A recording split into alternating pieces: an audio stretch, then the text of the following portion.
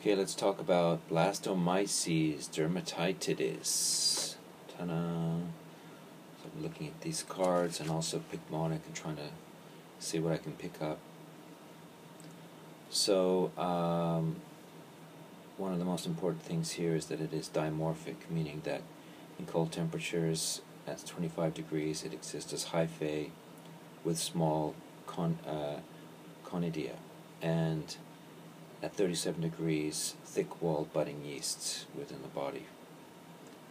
So fungi, which is systemic. Let's talk about the clinical case. A man from Missouri develops weakness and night sweats. His physician notes sores on the patient's skin. Biopsy of the skin. Lesions reveal large budding yeasts.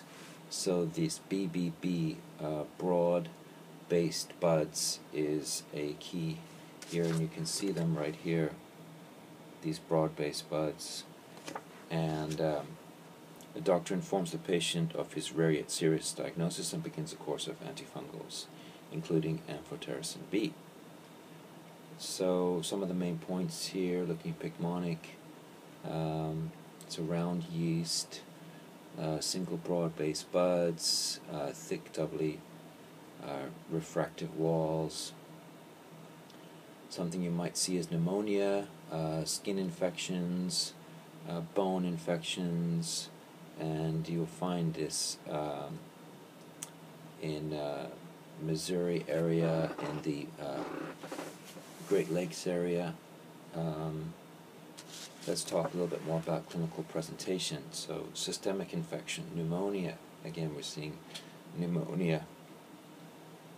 So pathobiology. The spores are found in the soil and are inhaled. And at body temperature, the spores become yeast, unicellular yeasts, and there is a local lung infection. And acute pneumonia, which is less common, or yeast spreads systemically over time. Granulomas form throughout the body, and there are lesions in the lungs, bones, and the skin. These start as pimples and then become, read this word, verrucous or ulcerative.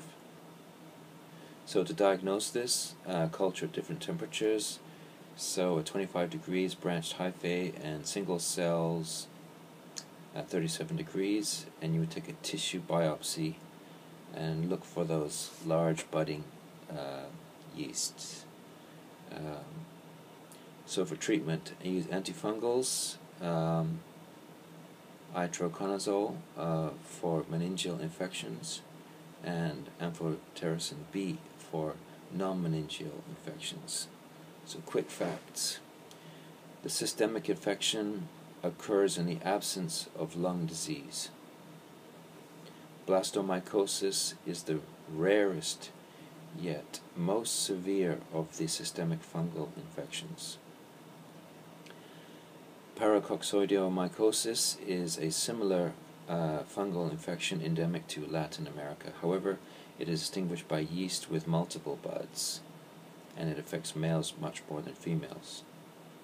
So remember that the buds are attached to parent cells by broad bases, and I think that we can remember this quite easily. Blastomycosis, found